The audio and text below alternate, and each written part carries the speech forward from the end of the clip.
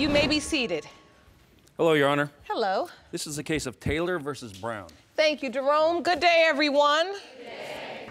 Ms. Taylor, you say Mr. Brown is an older man who swept you off your feet and got you pregnant.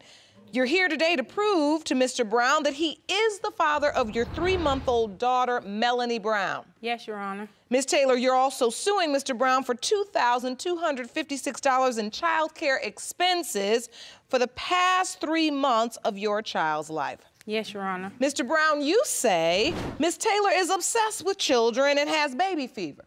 Yes. And you believe she may have already been pregnant by another man the first night you had sex with her. Yes, Your Honor. So, Ms. Taylor, what exactly has Mr. Brown done for your baby since she's been born? He haven't did nothing for her. All he did was bought her 2 packs of cheap diapers. And I let my baby wear them. And 2 days later, she got a diaper rash, and I had to take my baby to the hospital. And I called him to tell him that she got a diaper rash. He said, so what I supposed to do? That ain't my baby. Mr. Brown? Yes. So you bought some cheap diapers because you didn't think it was your baby? Yes, I mean, it was better than nothing, I thought, probably. Because I didn't really know whether it was my baby or not, so I can't take care of somebody else's baby. So did you have sex with Miss Taylor? Yes. Did you use protection? Not all the time. Well, then, there's a possibility it could be your baby. Yeah. All right, you all take me back. So you say up until this point, 3 months old, nothing. He's done nothing except those 2 cheap diapers? Yes. Yes, Your Honor. Miss Taylor, have you tried at all to get Mr. Brown involved? Have you called him? Have you said, do you want to come by and see the baby? Yes, Your Honor. Every time I call him, he say, that ain't my baby. You need to go find your baby daddy and stop calling me. Well, actually, she didn't know that I had a condom on. He didn't use the condom, Your Honor. Bottom line is, you say no protection was used. You say you did. Yes. Now, how did you guys even meet? I met him at the club. It was right after my 18th birthday, and I went to the club, and I was drinking and dancing with my friends, and he came up to me and was like, you're beautiful, and I like to get to know you, and we went back to his place. Well, she was more asking me to come back to my place. No, I wasn't, Your Honor. He was coming on to me. He came up to you in the club? Yes, Your Honor. And you how old? 18. And he was how old? 32. What? 32, Your Honor. How old are you, sir? 32. 32. I always say beware the old man in the club. Hey.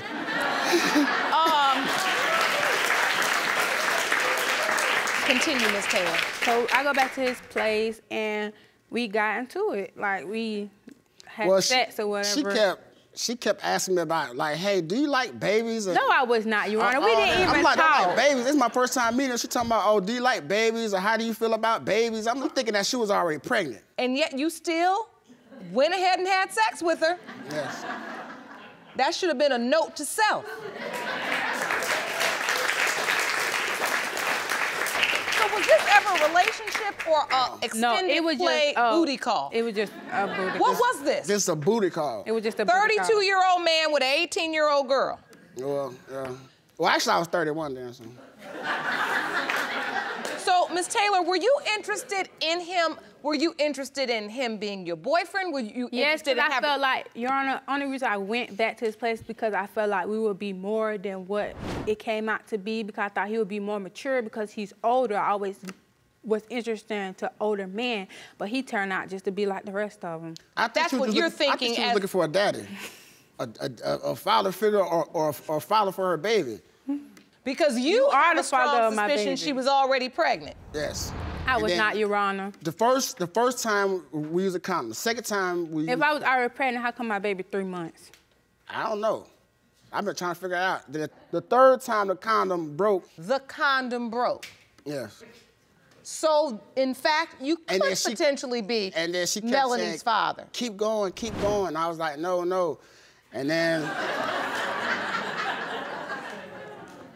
and I told her I'd be back, and I left. It was never no condom in the first place. Okay. So, when you find out you're pregnant, are you still in a sexual relationship? No, we had them stop. I hadn't heard from him in like a couple of weeks, and then my cycle was late. So I went and took a pregnancy test, and then a week later... She called me like and 2 weeks weeks another after one. we had sex. Can I finish? Pregnant. Can I finish? And I'm like, pregnant? Can I finish? Pregnant? I said pregnant 4 times. Like, how? Your Honor, You said pregnant 4 times? Right, so I'm like, how you pregnant?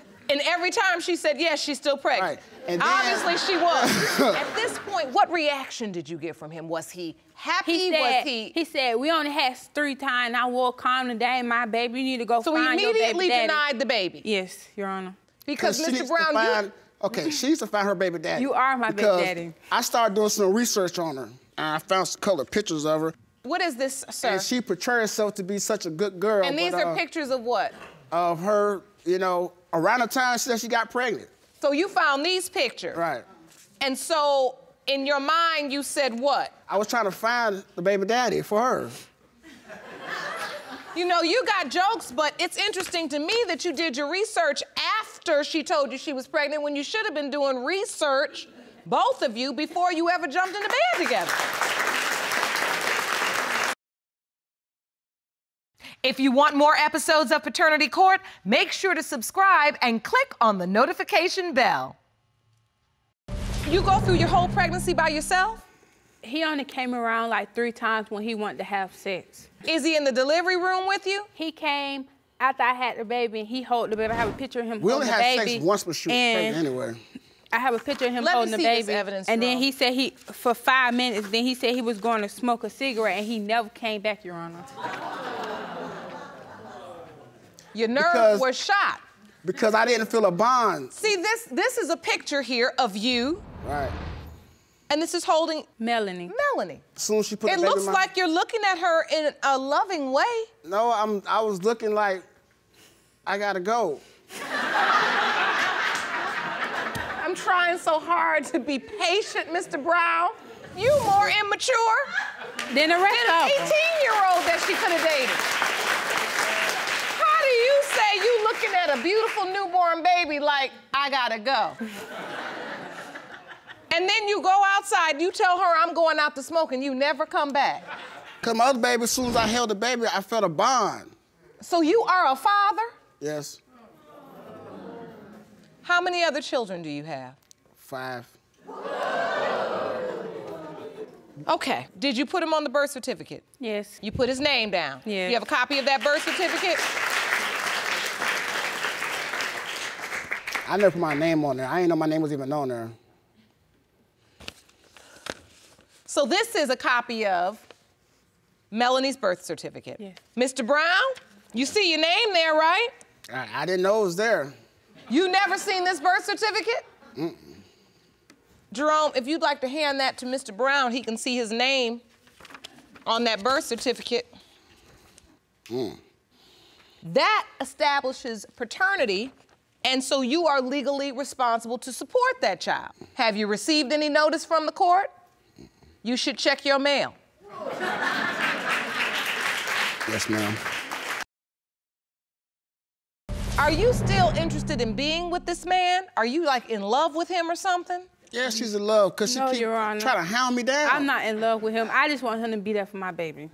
Okay, so you say she's trying to hound you down. Yeah, I'm not trying to hound him down. He be calling me for sex. She calling you about the child? Yes, I do call him about the child. I be trying to see if he come see her or bring me stuff. He say, go find your baby dad. That's not my baby. Stop calling me, and he'll hang up. So I be feeling like she's trying to, you know, just lure me over there, maybe to have sex with me or something like that. I feel like if I give him what he want, he'll give me what I want. And I want him to take care of my baby. And this is exactly why young girls have no business having babies, because that math you just stated has never added up. That's not how it works.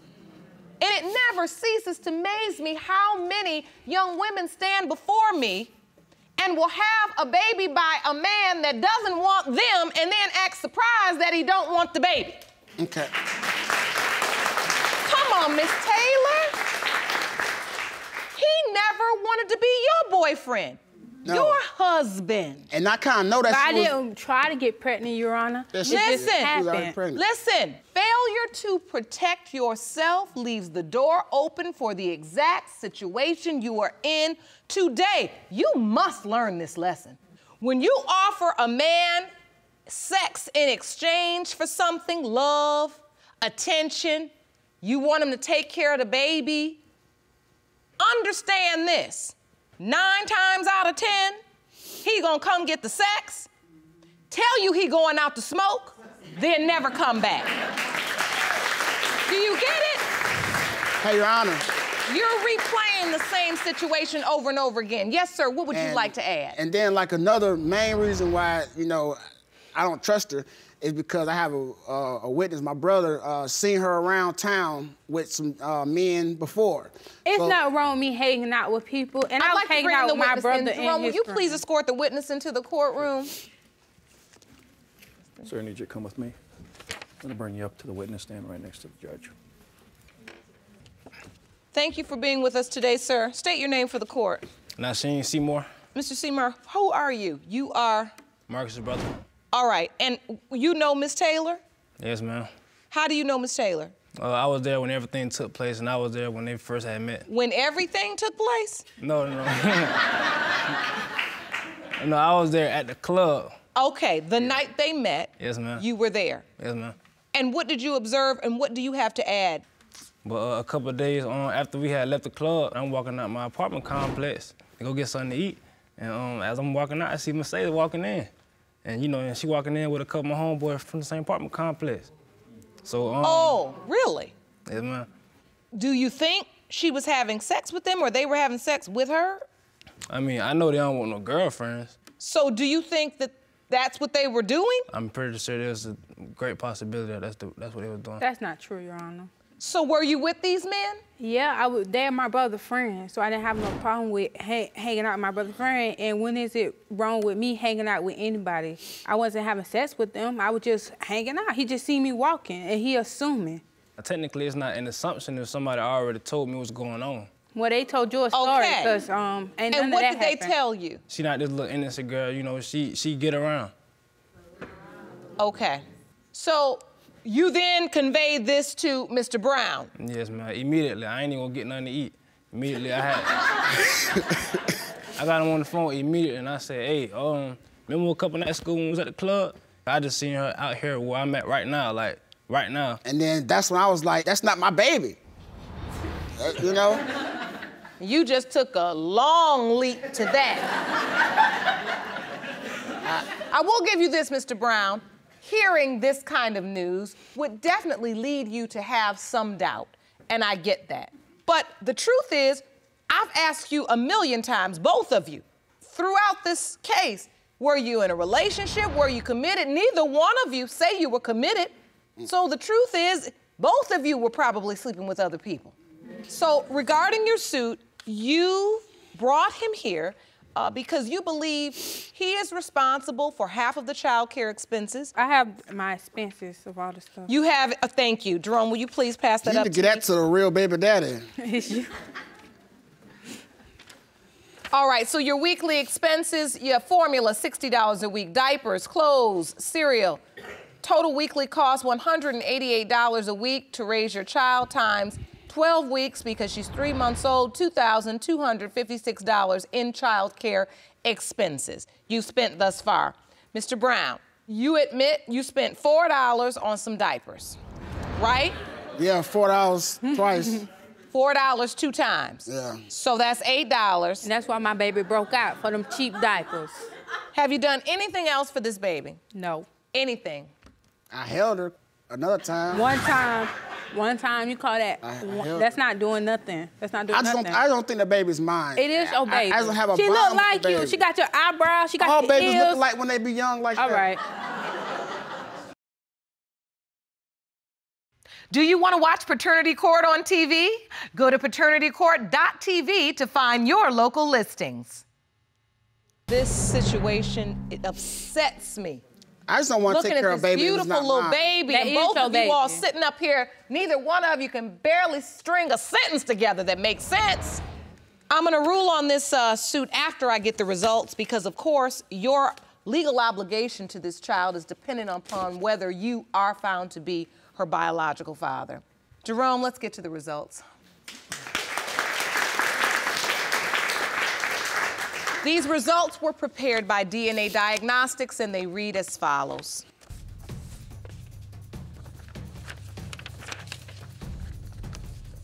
In the case of Taylor versus Brown, pertaining to 3-month-old Melanie Brown. It has been determined by this court, Mr. Brown, you are the father.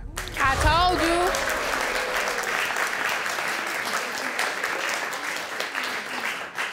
Can I have that paper, Your Honor? Well, now I can hold her again. That is so sad. That is so sad. I'll do something now, though. Ms. Taylor, as for your sad. suit for half of the child care expenses, it has been determined by this court that Mr. Brown is, in fact, Melanie's biological father. Therefore, you were suing for $2,256 in total expenses. Mr. Brown has admitted that he has given $8 of those total expenses, right? So therefore, doing the math, he's gonna owe you $1,124. So I will rule on that suit in favor of you for that amount. Mr. Brown, you owe her that. Yes. She's been taking care of this baby by herself for 3 months, right? Yes, ma'am. I actually see a little emotion in your eyes. Is it hitting you now? Yes, ma'am. He faking. That you have a beautiful little girl? Yes, ma'am. Now see, now you're saying he's faking, right? Why would you say that? I'm ruling in favor of you on your suit, and you still clowning him, talking about he's faking. You're gonna have to give him an opportunity, Miss Taylor. You are. You're gonna have to give him an opportunity for your child's sake. Mr. Brown, do you intend to take care of this baby? Yes, ma'am. Because, I mean, if you don't do it voluntarily, you know the court will require it. I'm gonna take care of her. Will you be a father to her? Yes, ma'am. Okay? I want you to try to do that. All right, I want you guys to take care of that baby. My ruling is in favor of the plaintiff. Court is adjourned.